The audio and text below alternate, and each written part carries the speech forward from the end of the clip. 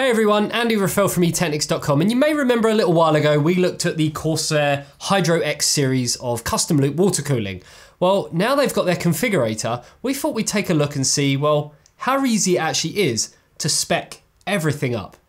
Newbies, this one's for you. So when you first actually land on the Corsair Hydro X custom cooling configurator, this is the screen that you're actually going to be greeted with. And you actually have a few different choices here. You can sort of change your language, change your location. I'm actually going to change this to global because it does give us a few more options towards the end. Now, you do also get the option of getting started straight away, or if you have a configuration code, you can actually put this in and sort of bring up a system that you may have already configured or one that your friend may have configured. Obviously, we're going to just click on the Get Started button. The first step is entering what computer chassis or case you're going to be using. So obviously, because it is Corsair, there are a lot of Corsair models on here. If we actually type in another brand, then it will actually come up with some of their models. So you can see that we've got some Cooler Master ones here as well. But it is worth noting that you won't get kind of the full sort of blown out view of how it's going to look with all of the components in there. So because of that, we are actually going to stick with Corsair. Obviously they are going to add a lot more at a later date. Now there are quite a few models. I mean, there's 102 results that have come up just for the word Corsair. The one that we're going to use, purely because it's one of their latest ones that's kind of, I guess, the most proficient in terms of water cooling, is going to be the 680X. We have done a time-lapse build on this, and everyone seems to love this chassis, so we might as well stick with that. So you get the choice of obviously the black or the white. You can click on here, you can zoom in and get kind of a better view of what the chassis itself looks like. So we're going to select that one and click on next. The next stage is entering the motherboard that we're going to use. So again, you can enter the motherboard model, or you can simply sort of scroll down the bottom. You can see that there's kind of, a few of the featured ones. So we've got the MSI, we've got some Gigabyte, Asus, and so forth. So let's have a look and sort of see what models we can find. If we look at, say, Gigabyte, I wonder if they've got any of the X570 boards on here. So they have. So this kind of goes to show, how up to date this is. They have actually got some of the X570 boards on here. And one of my favorites, especially from the X570 range, is got to be this, the Aorus Extreme X570, purely because it doesn't have a fan on it and it looks pretty cool. So we're going to select that, and then we're going to click, you can click on next, or as you can see up here, it's actually come up with what your CPU model is. And it's really clever because it's only giving us choices that are compatible with that motherboard. So there's no Intel in there. It is all AM4 socket based processors. So it isn't out yet, so we're not going to choose the 3950X. That comes out in September, but the 3900X is out, and we've done a review on that. Definitely worth checking out. So we're going to pick that, and that's basically our combination now for the processor. Next step is down to the graphics card. So obviously you get the choice of AMD or NVIDIA. If we choose AMD, you can see the featured ones sort of change down here. A lot of Vega 64s, Vega 56. I'm not actually sure whether they've got the 5700 XT and the 5700 in there yet, because obviously they are quite new, and it's all down to it as kind of if they've actually made a block for it. So we're going to keep this kind of quite simple. You do get a choice of different brands you can choose from, your Asus, EVGA, Gigabyte, Game Ward, KFA2, and even some brands that you may not have heard of, Maxsun, Manly, which are kind of specific more to the Asia regions. So I'm actually just going to go with an NVIDIA reference RTX 2080 Ti Founders Edition. And when you actually click on this, it asks you basically how many do you have? Do you have 1, 2, or 3? I'm going to go with 2 just so we can sort of see how that's going to look. But yeah, again, gives you a little bit more configuration option compared to what you'd, I guess, typically expect. Now, what you can see is kind of a full blown view of how this is actually going to look. So as I say, if you picked a chassis that wasn't Corsair, I believe it just comes up with kind of a generic Corsair chassis here. But because we did choose the 680X, it's showing us exactly how that's going to look.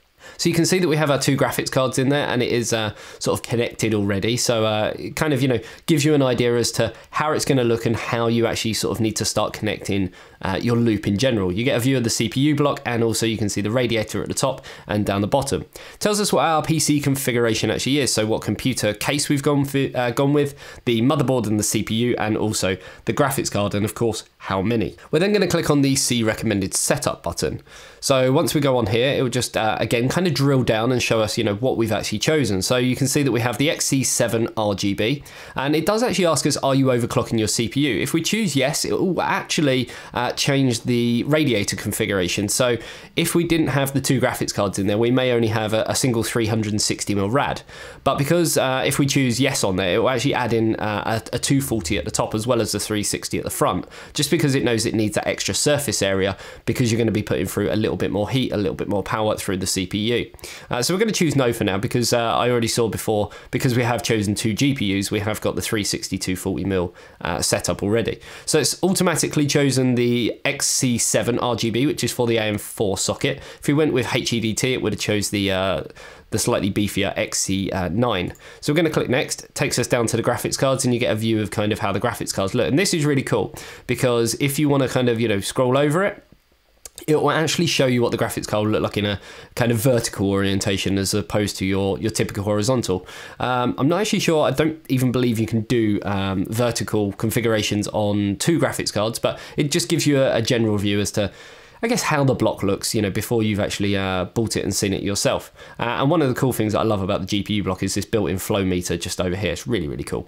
I just love the fact that, it's given, I guess, new users and newbies something to look at, so they know that, everything's working as it should be and the water's actually flowing around, or the liquid is flowing around. So yeah, in here it tells us what graphics card GPU blocks we've gone with. So the XG7 RGB 20 series for the TI Founders Edition. We've got the multi-card kit, which is obviously the small amount of tubing to go between the cards that you can see in the picture, and some of the compression fittings as well. 12mm outer diameter, just to connect them two cards up. So yeah, it kind of tells you where you need to sort of go from here. Again, it asks us if we're overclocking our GPU. We're not. It's personal opinion, obviously. I don't think there's really much need, especially if you're running two 2080 Ti's. That's pretty beefy as it is. What are you running that, particularly can't run on two 2080 Ti Founders Editions? So we're going to click next again. And then you get a view of obviously the radiators. So you can see that we have a 240mm at the top and also the 360 down the front. Now there are different stages as well. So there's kind of stage 1, which you can see it changes over to a slightly smaller radiator, less surface area obviously. Stage 2, and in certain setups and certain chassis, if they do support it, there is a stage 3 where more than likely it would turn this 240mm rad into a 360 at the top. So you'd have a 360 at the top and a 360 at the front. So we're going to stick with stage 2. That seems, pretty decent for two GPUs and one CPU. And then we're going to click on next. Now this is where it sort of goes into fans. Now it has actually popped up with this message: your case contains Corsair fans suitable for a custom cooling system. The number of including fans has been deducted for the total to optimize the cost for you. So basically this chassis does come with fans in the front, and what it's basically telling me is that we're not going to be wasting money on buying extra fans that kind of we already have, that we can already utilize for the Corsair 680X. So you can actually obviously change these out if you want. So the fans that do come included are the LL-RGB PWM fans. If you wanted to change for maybe the ML Pros, again, it changes the view here so you can see what it looks like, but that's when it's going to start adding cost on, because you're going to then have to change out the front ones based on, these ones as opposed to the ones that actually come with the chassis. You can change for all different ones, and like I say, it gives you a view of all of these. Or if you're not a massive fan of RGB, I don't know why you wouldn't be, but if you're not, you can change over to just the ML PWM or the ML Pro. We're going to stick with RGB, and we're going to stick with the LL-RGB PWM as well, purely because the chassis comes with it. So, optimizing cost and everything, this seems kind of, the perfect way forward. So we're going to click next, and this is when it shows us our res pump combo. So we've got the XD5 RGB, which is a D5 pump reservoir. Now, a lot of talk about D5 pumps because a lot of brands over sort of, time have kind of faked and lied about D5s. We actually know for a fact that the D5 pump that's in here is actually made by the parent company of Liang. So it is a proper, authentic, genuine D5 pump. This is kind of the only pump reservoir they actually do at the moment, the XD5. I'm hoping that they may come out with some sort of bigger ones later on, but this has IQ built into it, RGB, everything that you need, and should be suitable for the majority of systems. There's nothing actually stopping you getting multiple of these if you wanted to kind of expand your loop at a later date. Maybe you wanted to have a GPU loop separate to the CPU loop. So next next page basically takes us through tubing. So we get the choice of fully transparent PVC soft tubing, which comes in 1310, so outer diameter, inner diameter. We get the clear PMMA hard tubing. When you actually click on this, you do get a choice of either the 1012 or 1210, however you want to word it, and the 1014. And yeah, again, it changes the view. So when you look at this picture here, you can see this is the hard tubing and this is the soft tubing. So when you do that, yeah, you can basically choose what you want. We're going to go with the hard tubing. I am quite a fan of kind of the bigger, thicker tubing, so we're going to go with that. And then just below you get coolants and fittings. So if we click on coolant, you can actually change the color. So for me, because this kind of the pump res and all of the other components are RGB, I'd actually stick with a clear coolant. You don't want to sort of, you know, take it too far, but you can obviously change to red, blue, purple, green, and I'm sure they're going to add other colors at a later date. Same with the fittings. You've got your chrome, you've got black, and you can see it changes in the picture again. Gold, if you really want to sort of go down that route, or white as well. I think chrome works really well with RGB and the other sort of choices that we've made.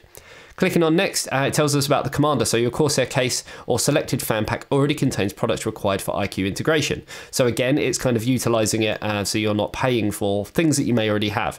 But it is recommending, based on sort of the amount of rads that we've got, based on the amount of fans and everything, that we are going to need a Commander Pro. We are going to need the RGB fan LED hub, and we are going to need one Y header cable as well, just to kind of, you know, split things up a little bit. Click on next.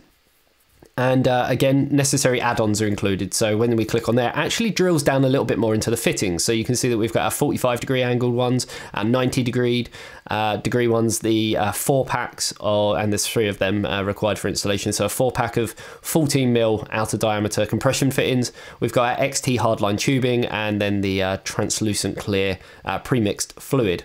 When we go to IQ, it tells us, again, sort of, you know, some of the components that we're going to need with the Commander, the Node Pro, the RGB fan LED hub, and then tools, just simple stuff here, really. So you've got the performance thermal paste, and then you've also got your filling bottle as well. When we click on next, it gives us, again, that view of the system, but it looks really, really nice. I think, you know, that looks perfect. Obviously, the motherboard isn't the exact motherboard we chose, but it has sort of given us the components that it knows is compatible with our processor and motherboard choice. And then it just gives us an overview of the whole system. So we've got sort of CPU water block, GPU water block, the radiators, the fans, the pump, absolutely everything. And then you get a few choices here. So you can see straight away the configuration code. If you remember from the beginning, I said if you already had one, you could copy that in. So you could literally copy this over like you would on PC Parts Picker, and you could, you know, send this over to a friend, get them to double check everything if you wanted to. But knowing how this whole configurator works, everything is going to be spot on. You can also download your configuration. So if you click on that, it will simply download a PDF file. You can download the build guide, and it will give you a rough kind of general overview on, you know, how to build everything. But obviously you do get instructions with all of the components. So with the GPU block, you'll get a separate set of instructions to the CPU block and so forth. And then you can click on Find a Retailer.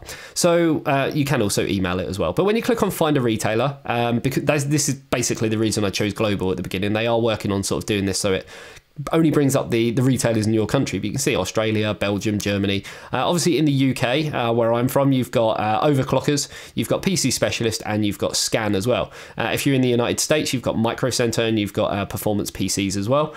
So yeah, you get the choice there. If you click on one of these, it will simply take you through to the Corsair Hydro X sort of area on their website. Now, we have actually been told by our Corsair representative that Scan, for instance, are actually looking to kind of build this configurator in to their website. So essentially, you'd kind of have a bit of a white label solution. So this whole configurator will be built into the Scan website. You'll be able to sort of go through all of this like we've just done, and then simply click on buy, and all of the components will be added to your shopping basket already, sort of pre-configurated, ready to go, and off you go. You know, you can buy that, get the stuff in, and you can start building this amazing looking system.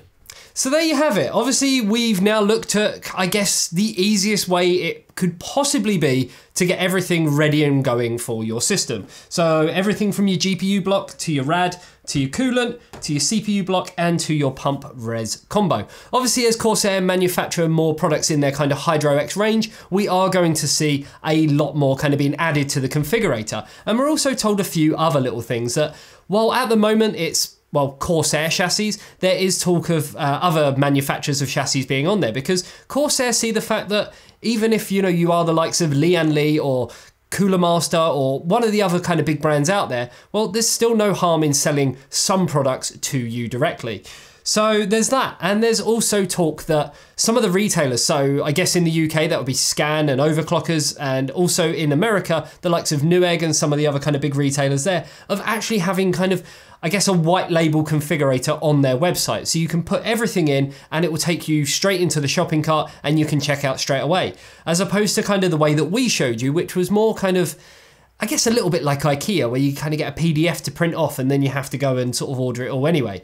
I guess it's the start of something very, very special, the start of making something very, very simple for people who maybe don't know exactly what they need when they're making their first custom loop setup. So yeah, I'm really interested to kind of see where this goes from here. So there you go, let me know in the comments section below, are you running a system with custom loop yourself? If you're not and you're looking at kind of delving into that market, is Corsair the way that you're gonna go, or are you gonna go with one of the other kind of big brands out there? I really like what Corsair are doing at the moment. Not only have they brought these products out, which I even mentioned in the last video, have got a few added extra features, especially for novice users, they're now kind of trying to make it even easier. So yeah, from everything from air cooling up to AIO, we now have Corsair in the custom loop realm, and I think it was a good choice. Let's see who's next. Cooler Master, Lian Li, Antec? Who's going to be next to kind of dip their toes into this market? Hopefully you enjoyed the video. If you did, you know exactly what to do, and I will see you in the next one. See you later, guys. Bye-bye. Is kind of, you know, I guess the way forward in your eyes of